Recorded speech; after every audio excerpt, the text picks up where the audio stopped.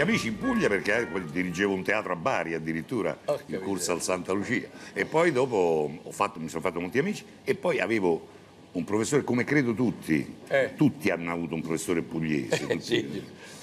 E mi è venuto in mente, insomma, facendo la somma di tutte queste persone che io conosco, alcune carissime, che normalmente il pugliese, quando parla anche con persone che ama, c'è un aspetto di... come se ce l'avesse con te, invece magari ti dice quanto ti voglio bene, sì, noi è sempre severo, e questo professore era tipico, questo esattamente, diceva la poesia, diceva le poesie, ecco. Io te la ricordi la poesia? Beh, la sono portata perché lui la leggeva.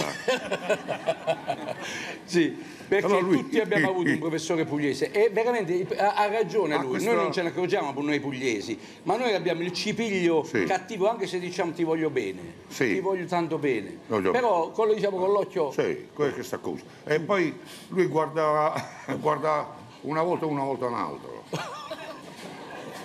come dire che non sei d'accordo, non sei d'accordo.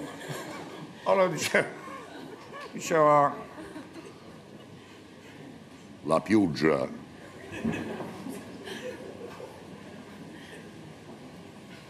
nel pineto, la pioggia nel pineto. Come se avessi passato un guaio. Sì, come se ce l'avessi... Fosse colpa tua, come se fosse colpa tua che ma era una bravissima persona, simpatica, però c'aveva questa cosa. Sì. Taci. Sulle soglie del bosco non nudo parole che dici umane, ma do parole più nuove che parlano gocciole e foglie lontane. Ascolta,